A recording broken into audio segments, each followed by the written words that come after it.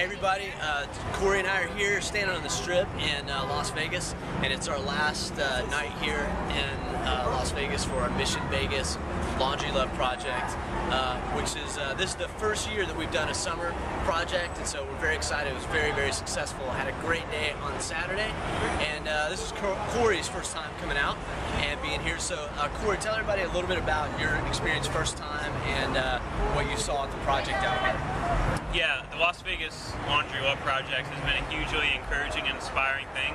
We got to help 21 families do 230 loads of laundry, which is the most I've ever done at a Laundry Love Project. And we got to talk to some of the local folks about maybe some of the problems, some of the culture in Vegas, and some of the potential solutions for folks that have a lot of need.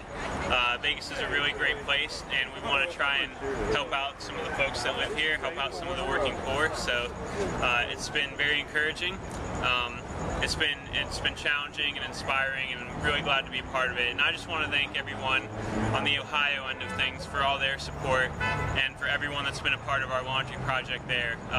What you're doing is definitely spreading everywhere, so I'm really proud to be a part of it. Absolutely.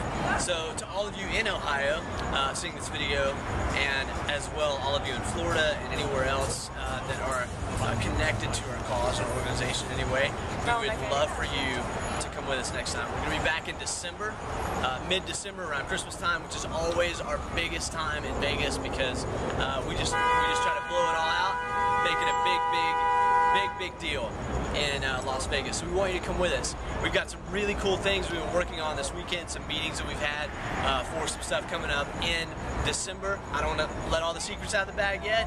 Corey knows. You might be able to ask him when he gets home. He's probably not going to tell you because he knows I'm going to slap him. But we're going to let you know very, very soon, because it's going to be some really cool stuff we have planned. So hopefully you will come back with us in December. We'll get you the dates and everything. We'd love for you to join us. It's going to be great. So thanks for taking a second on this video, and you'll see more of what happened this weekend very soon.